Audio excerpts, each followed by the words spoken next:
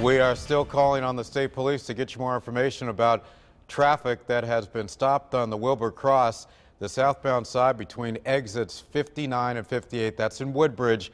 Closed right now because of an accident and what police are calling an untimely death investigation that is now underway.